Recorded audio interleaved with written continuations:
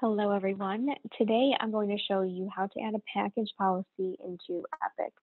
So a package policy is a policy written by a carrier that gives each line of business the same policy number. So for example, the auto, home, and umbrella were all packaged and they all share the same policy number. This also applies to commercial lines as well. So if you had a package with a general liability, property, and umbrella, they all share the same policy number. Again, you're going to add that into Epic as a commercial package. So let me show you how you can do that. So first, you start off by going to your client account in Epic. You go to their policy section. And of course, you get started by clicking the plus sign to add.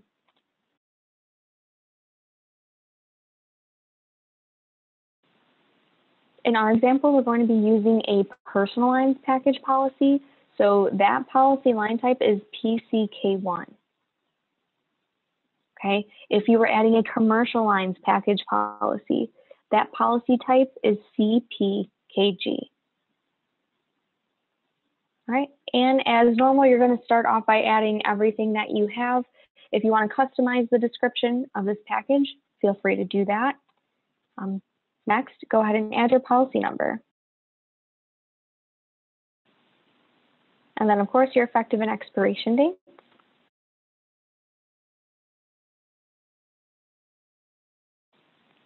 Moving on to our structure on the right-hand side, always double check and make sure that your agency, branch, and department support your agency information. If the department needs to be changed, go ahead and manually adjust that. All right, the details under our line of business look correct. We're going to leave this under our mandatory profit center. Again, assign accordingly if this is for profit center A, B, C, and so on. Next, you'll add your issuing company.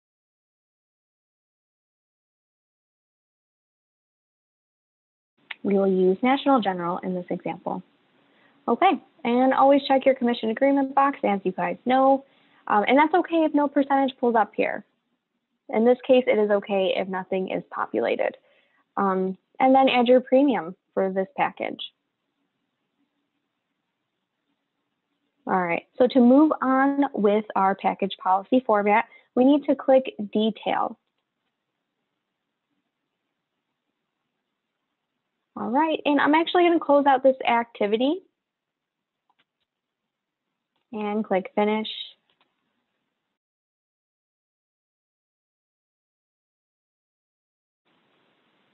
All right, so when I click Detail, the policy did open up for me to add the additional lines of business here. So we can see the section, Lines of Business. This is where we can get started. Click that plus sign to add.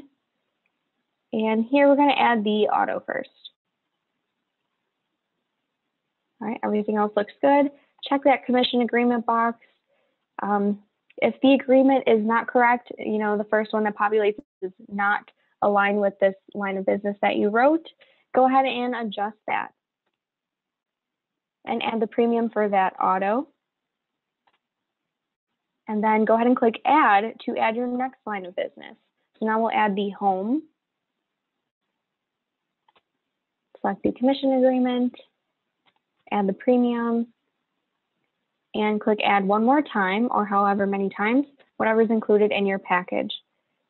Now we're going to add the umbrella. Add the premium. And that's what I'm going to add here. So I'll click Finish.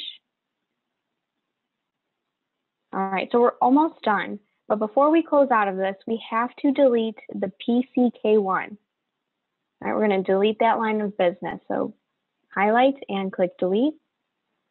And yes, I am sure.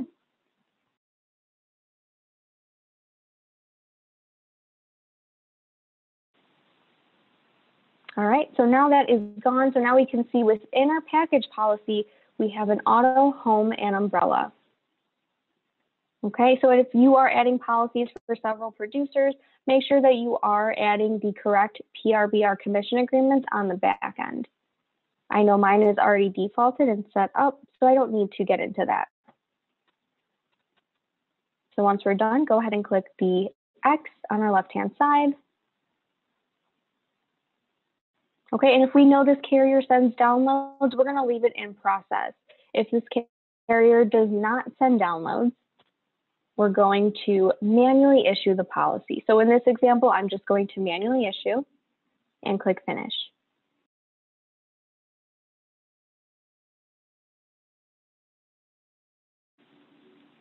And closing out my activity, I don't need this one open. All right, and there you have it. So this is what our package policy looks like. It does look a little different compared to the monoline policies. So we can see that the package line is bolded. And if we click this little chevron here, we can open up and expand to see what is in that package. So I hope you found this helpful on how to add package policies into Epic.